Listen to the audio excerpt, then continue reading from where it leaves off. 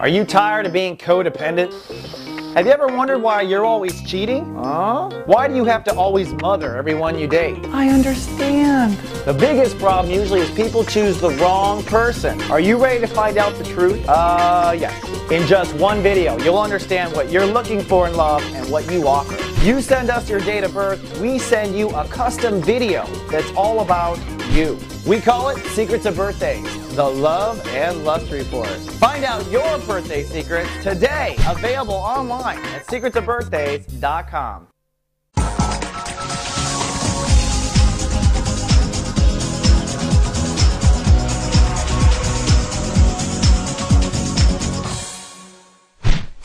Hello, Soul Healers. Welcome to Friday.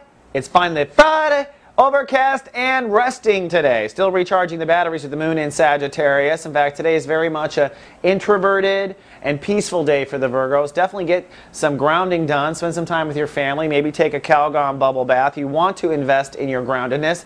This weekend is going to be a doozy. At the same time, the sun is ruled by Jupiter, so it's a day of exploring, maybe putting out some emails, maybe talking to someone new, networking basically, kind of seeing what your options may be when it comes to your relationship to society. Then, this weekend, a full moon and lunar eclipse in Capricorn. This is a powerful holy shift, okay? A shakedown from the solar system. We had this last year this time. This is the lunar eclipse that frankly killed Michael Jackson, in my opinion, and Ed McMahon, and Farrah Fawcett. Lots of stars hopped off the planet. I'm sure there's a lot of drama in people's lives who aren't famous, too. Either way, at least we had some public awareness around it. And it means for you a tug-of-war between two areas of your life. On the one hand, the moon in Capricorn is going to make your inner child really want to have fun. So if you haven't been having fun, you're going to be upset, you're going to be ready to have fun, you're just out of patience. It could be an extreme desire for romance, an extreme desire for a creative project to take off, an extreme desire of joy. You want joy, and now, damn it. And to some degree, some changes are going to have to be made, and made now, because the moon is conjuncting Pluto. So you're going to want a change in course in that direction. That moon opposes the sun in Cancer, which will be ruled by Uranus. So breakdowns tomorrow, and breakdowns with your reputation in society, breakdowns with your circle of friends. So one really begets the other.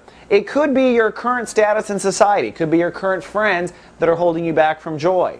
It could be your current job and what you do in society. Maybe being an ER nurse, which is very Virgo, by the way, keeps you working 14 hours a day and you never have any fun. So there's something about your place in society that will and must break down. And that leads to your inner child either being freed or vice versa. Your inner child is seeking fun and you realize you're going to have to break something down. But the inner child is going to shift its position, and your place in society will also shift position. The greatest change, though, probably in your relationship to society. Could have an argument with a friend, by the way, just to give you a little caution.